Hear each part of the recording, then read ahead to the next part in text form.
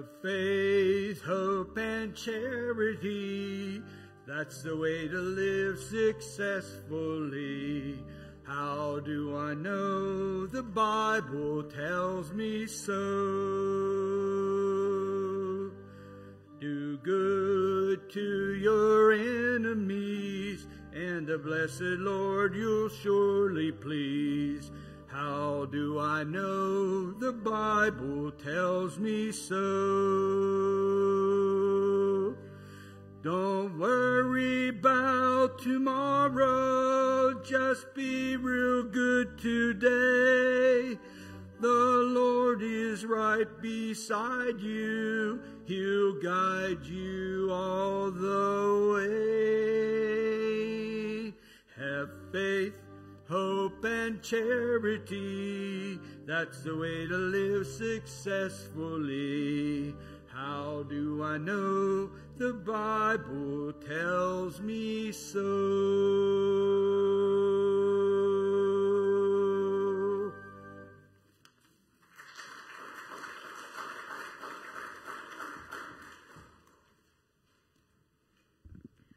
Good morning.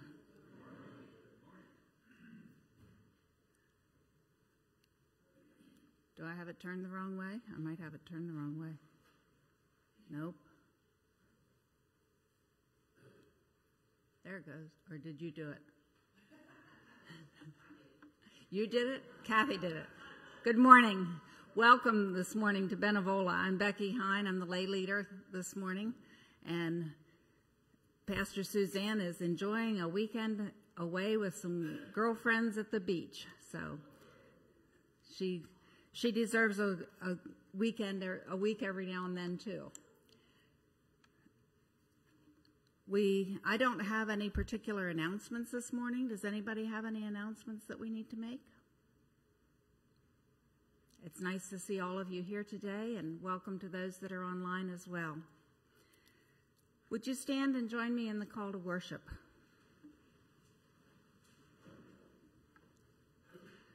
Come, rest your spirits in the Lord, and come, hungering and thirsting for God's word. This is the place of peace and hope, where all may be fed and healed. Bring us to the time of healing. Come, place your trust in God, who is always near you. Open our hearts, Lord, to hear your word and feel your presence.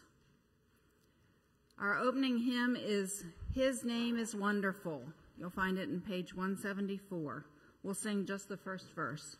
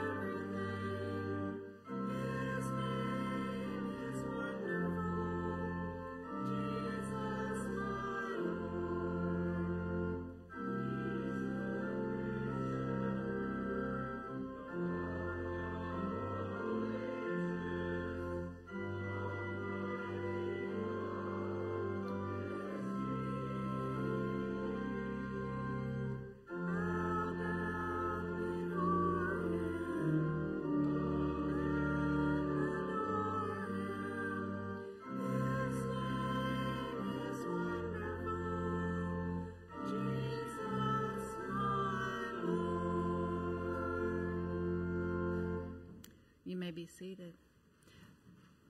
I thought that was a new hymn, but it's not. It is one we know. Yeah. Today, as we come together, we can share our joys, our concerns. Yes. What? Okay.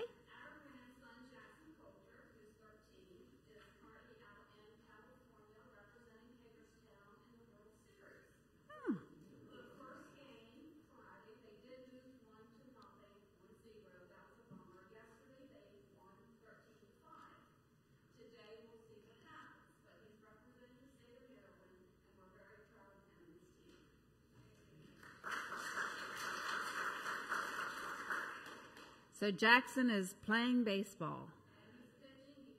Oh, he's the pitcher. Okay. So he out in California representing all of Maryland. Yeah, we've got a proud grandma here today. That's for sure. Good. Other joys that we have. I'm glad to have our granddaughters with us today. Colette and Sydney. They're getting bigger. 10 and 12. Other joys that we have today. I'm sure those of you online have some joys as well. We've not had quite as hot weather. That's been nice too. Concerns that we have? Yes. Dottie's having some carpal tunnel surgery done. Prayers for you.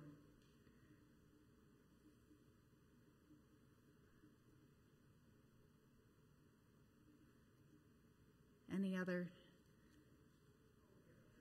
Yes. Our troops and our shut-ins, yes.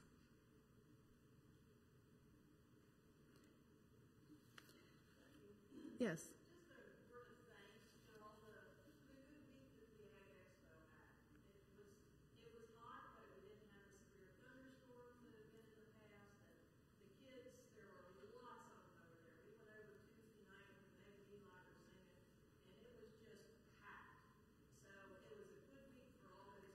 Good week for Ag Expo. Yep, they had a very good week there. Gail? Yes, prayers for John Eckert. He goes for a pacemaker tomorrow at Hopkins. Jack Eckert is getting a pacemaker at Hopkins tomorrow. Prayers for him. Yes.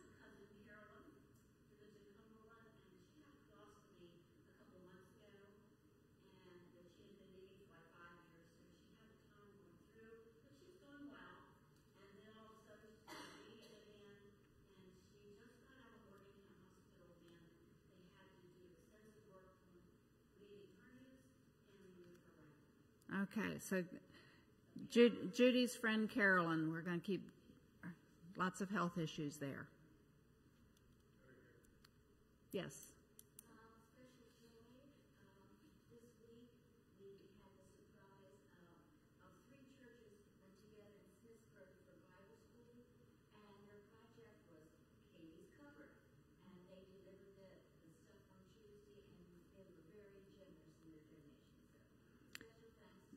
Kathy sharing that some Smithsburg churches brought lots of Beaver Creek. Okay. I thought it was Beaver Creek, but she said Smithsburg. So anyway, we had quite a large donation this week for food for Katie's Cupboard from other churches, and that was a nice surprise this week. So I noticed today that there aren't any little sticky notes on the thing in the hallway. But any kind of staple that you want to get for Katie's Cupboard is always welcome. So today I found a prayer that is really based on today's scripture that I'd like to read, and it's a prayer for maturity in God's family. Shall we pray? For this cause I bow my knees to the Father, our Lord Jesus Christ, from whom every family in heaven and on earth is named. May he grant you, according to the riches of his glory, that you may be strengthened with power through his Spirit and in the inward man, and that Christ may dwell in your hearts through faith, to the end that you, rooted and grounded in love, may be strengthened to comprehend with all the saints what is the breadth and height and length and depth, and to know Christ's love, which surpasses knowledge. May you be filled with the fullness of God.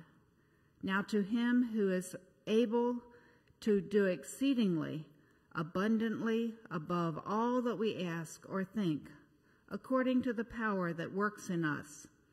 To him be the glory in the assembly and in Jesus Christ, to all generations, forever and ever. Father, we thank you for all the blessings that you've bestowed on us. Today we pray for those that we've mentioned. Watch over them, bless them, Be near those in need of your care. We thank you, too, for your Son, Jesus Christ, who came and who taught us to pray. Our Father, who art in heaven, hallowed be thy name. Thy kingdom come, thy will be done, on earth as it is in heaven. Give us this day our daily bread, and forgive us our trespasses, as we forgive those who trespass against us. And lead us not into temptation, but deliver us from evil. For thine is the kingdom, and the power, and the glory forever. Amen.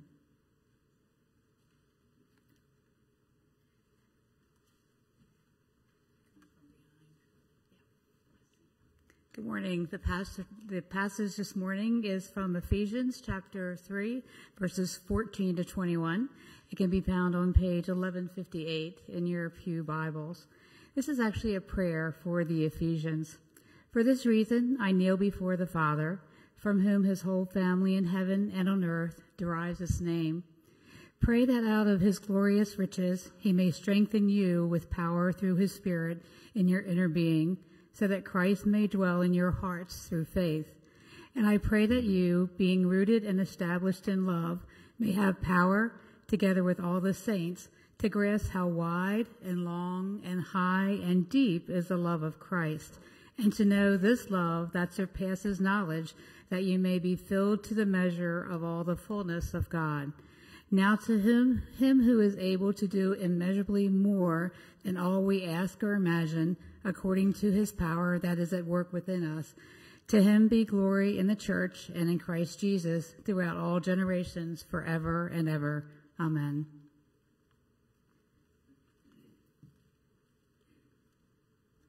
The word of God for the people of God. Thanks be to God.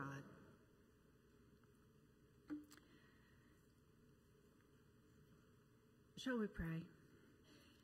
May the words of my mouth and the meditations of our heart be acceptable to you, O God. Amen. In our scripture today, Paul talks about kneeling and praying with the Ephesians. He kneels out of humility.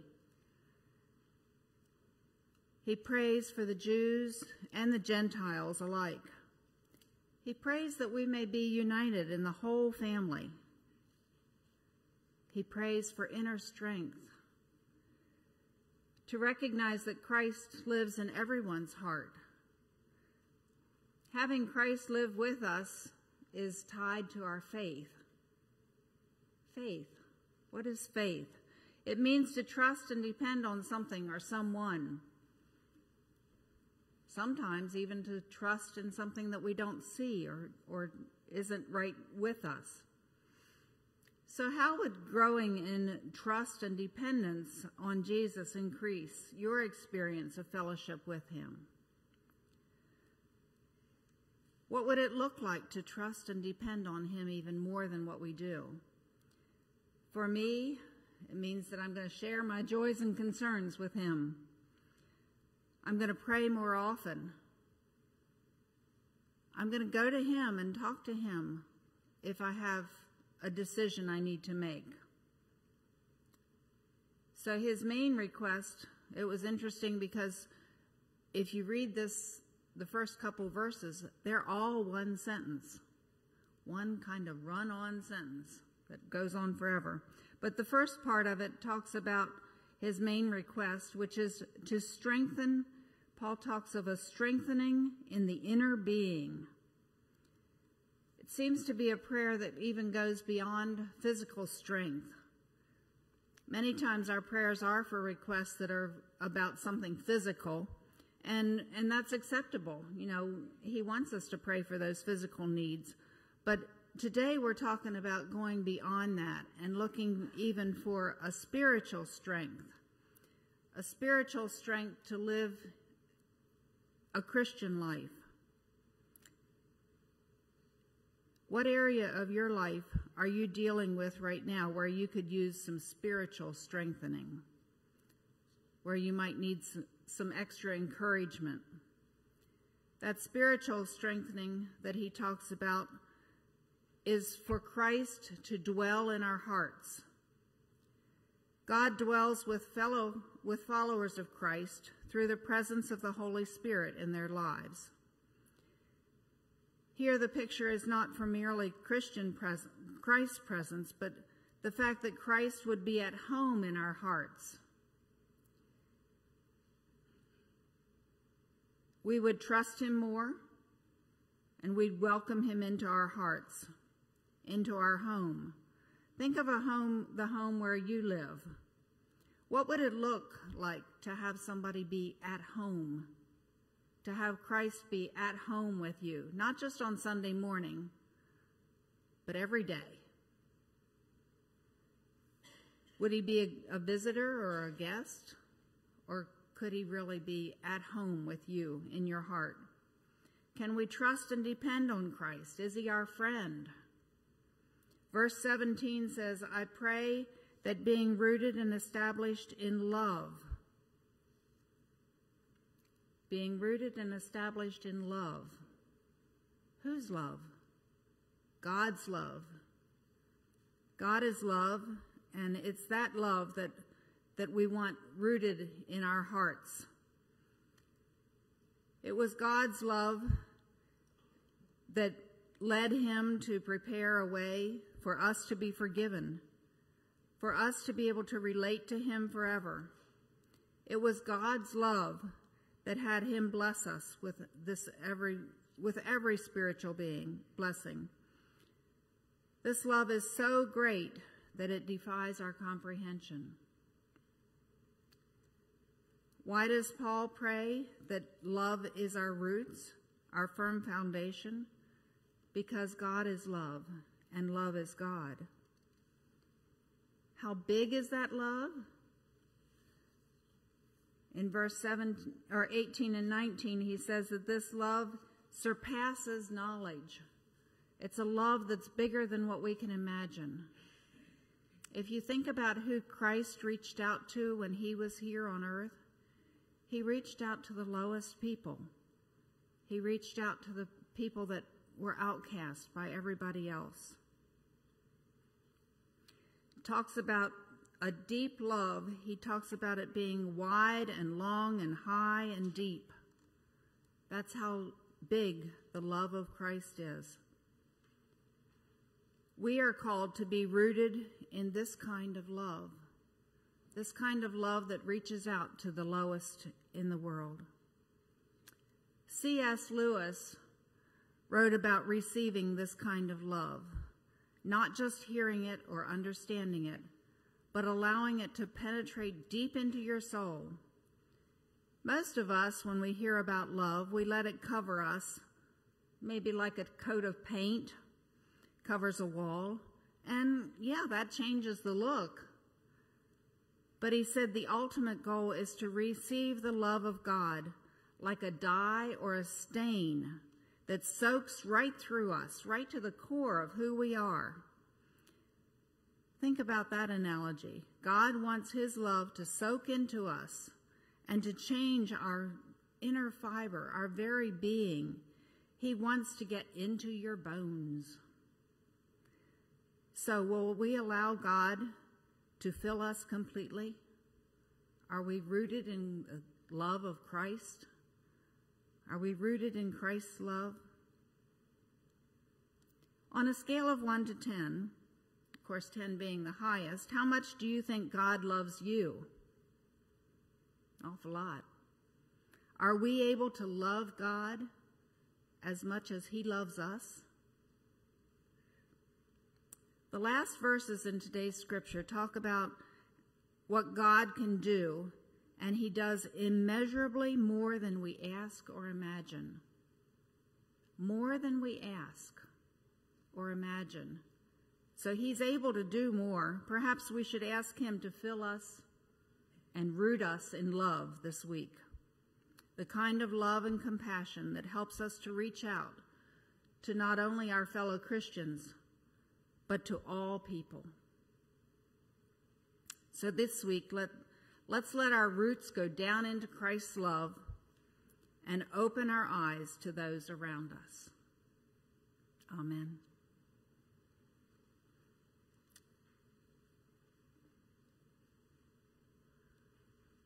we are rooted in love.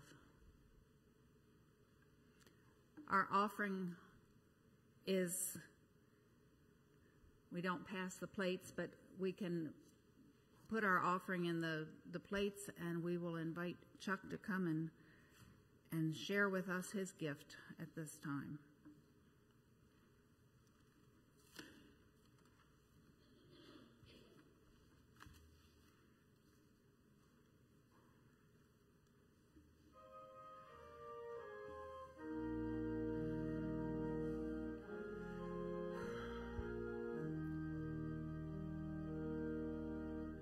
Abiding love, to me the Savior's given. Abiding love, for now and evermore.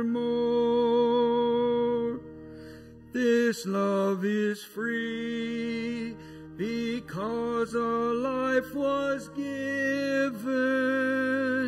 Abiding love, for he our hatred bore.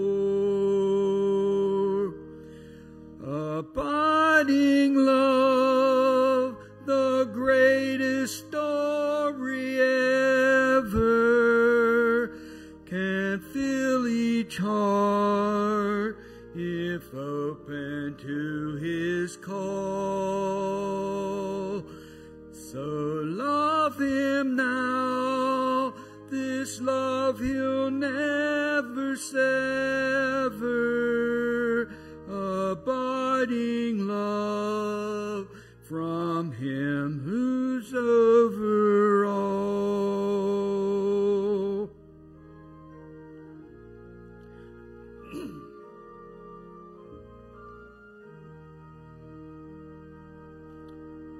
No greater love has ever been commanded than love from him who died to save his friends. So now should we, because this love is granted, abiding love, for him we can depend. Abiding love, the greatest story ever, can fill each heart if open to his call. So love him now, this love he'll never sever.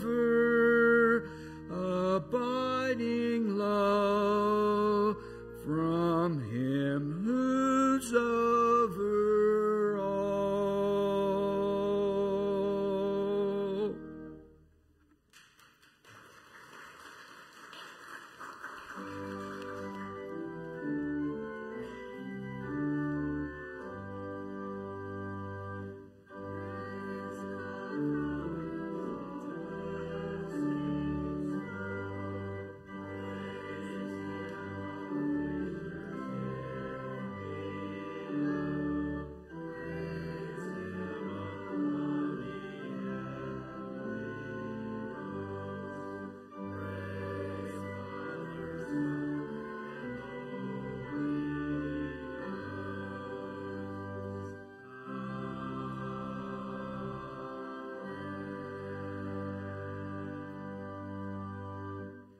Mighty God, dwell in our hearts.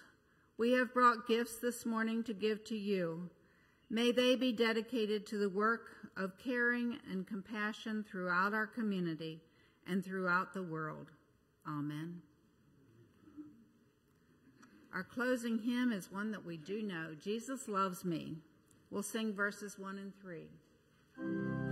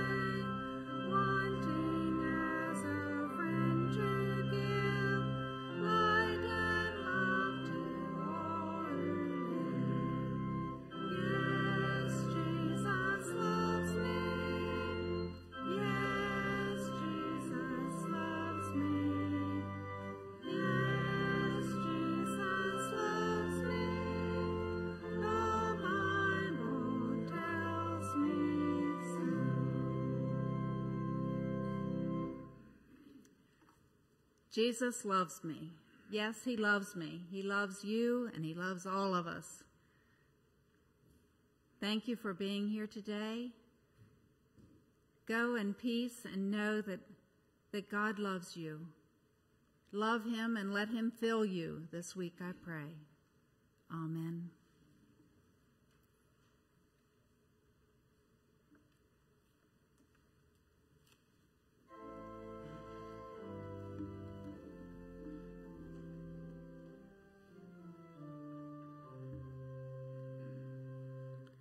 There's a song of love in my heart. Love is a gift from Jesus. There's a song of love in my heart. Love is a gift from God. Hallelujah. Love in my heart is singing praises. Hallelujah. Love is a gift from God.